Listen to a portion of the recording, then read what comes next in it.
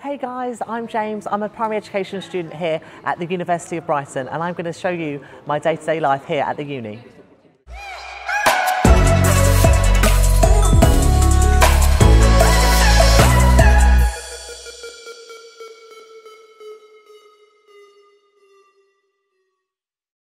Oh, thank you very much. I'm just relaxing here at the Hive, which is a bar and cafe that's run by the Students' Union, and we've got a pool table. We've also got a microwave, which is really handy for lunches, to put it in the microwave. And yeah, so once I finish this, my favourite drink, chai tea latte, I'll give you a tour of the campus.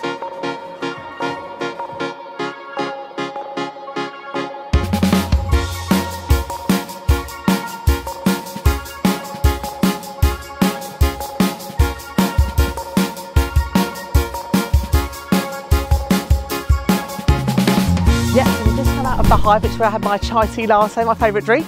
And here we've got the Student Union shop, so that's really handy for your necessities. They've got stationery and folders and things, and some medicine as well. So if you need any essentials, that's the place to go. And then just over here, behind the Hive, we've got the Amex Stadium, which is where Brighton Football Club play their football.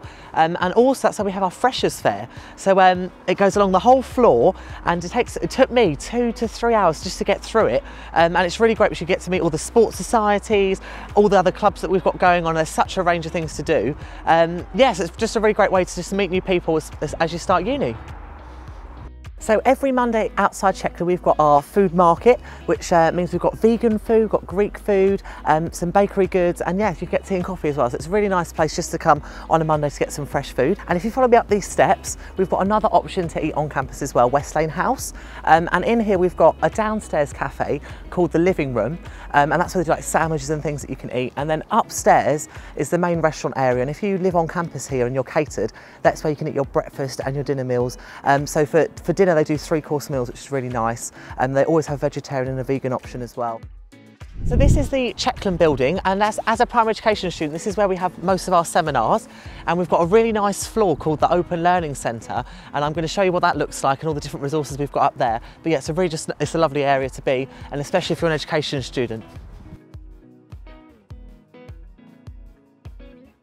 And also I love these revolving doors as well. Have a bit of a push.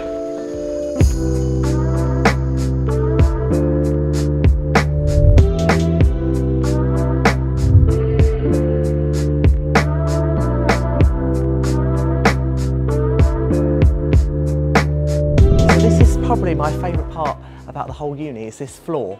So as soon as you walk in, you're hit with like displays. We've got children's literature over here, and it's displayed here. So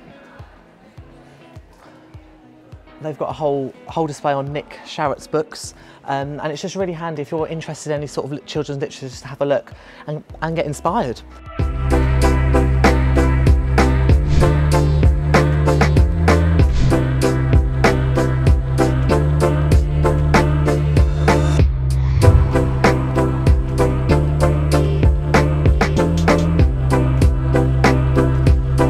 After being here all day, I've worked up a bit of an appetite. I'm quite hungry now. So there's a free bus in 5 minutes. If you come along, I can make us some dinner.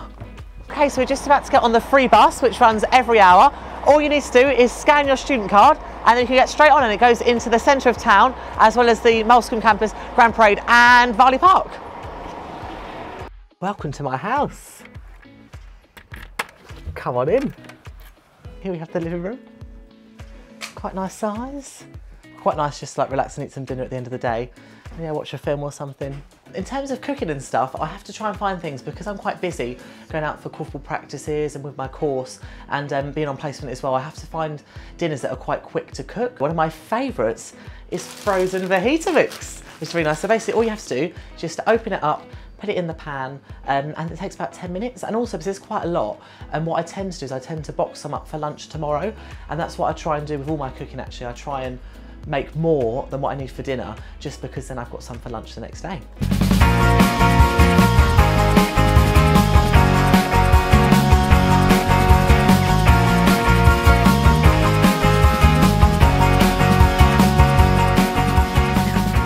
Okay, so here we have the finished product. So put it in a nice tortilla wrap. Not too much because I want to save some for lunch tomorrow. Just like that. And then I'll just do my folding technique, once across, twice. Oh, lovely. Wait a second, I'm about to have my chill time, so I'm going to kick you out. And I'll see you tomorrow for our tour of the city. Bye.